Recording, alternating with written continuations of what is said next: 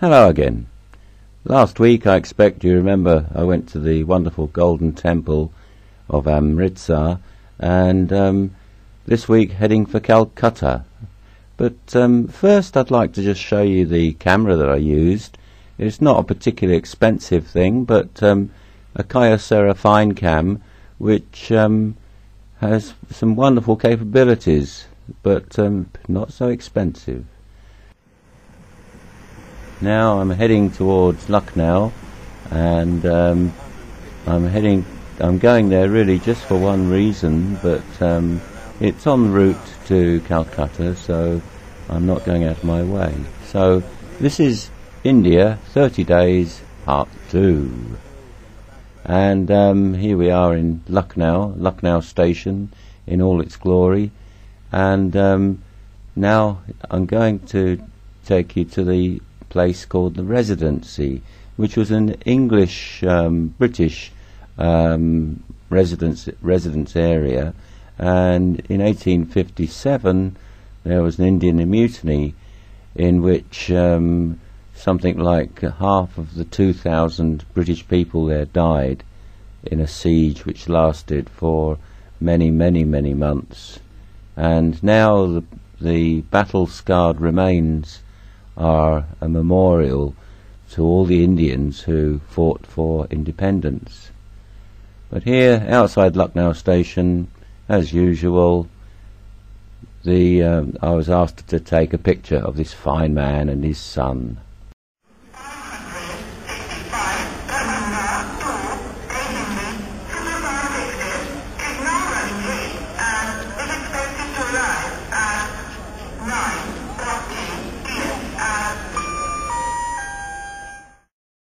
So, the next morning I was in Varanasi, and feeling very ill actually. This looks like a hospital, but in fact it's called a government guest house.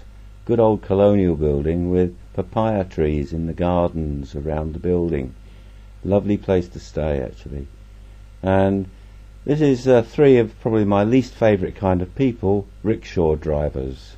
My one was standing on the right, actually, not so bad.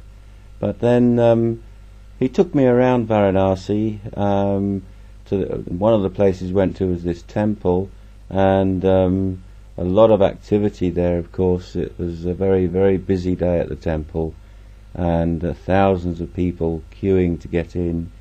And it's a wonderful looking temple actually. It's not so old.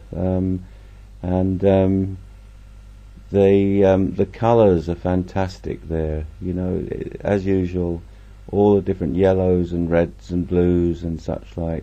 And you can see a Lay's crisp advert in the background there. But this is a bathing ghat on the Ganges, not very well inhabited actually. So, and I spent most of that day sat like this in the back of a rickshaw in choking fumes from cars, etc., and it was a bit of a failure actually.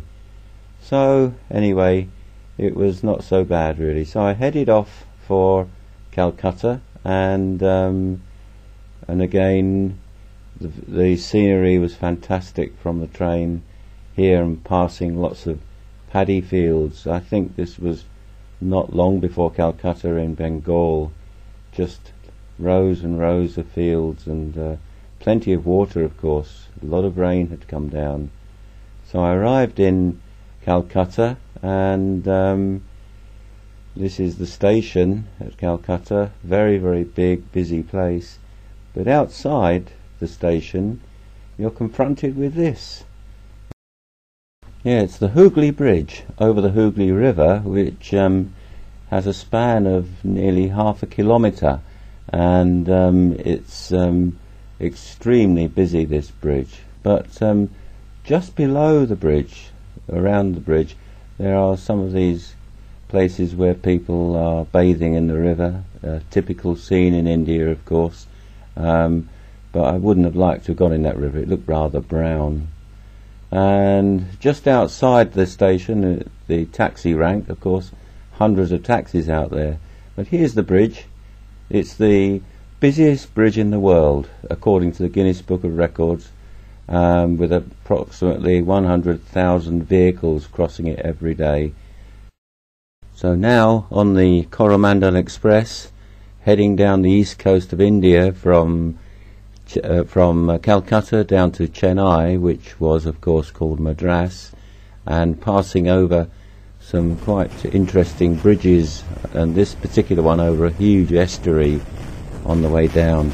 And then we stopped a few times. It was very, very welcome to get out of the air conditioning of the carriage, so but there weren't so many of these stops.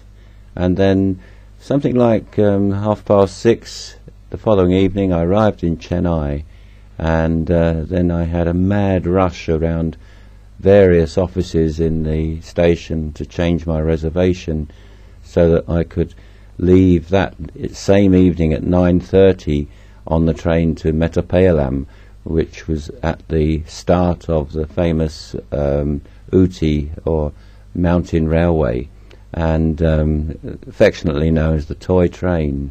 So next week, that's what you'll hear all about, the toy train to Ooty.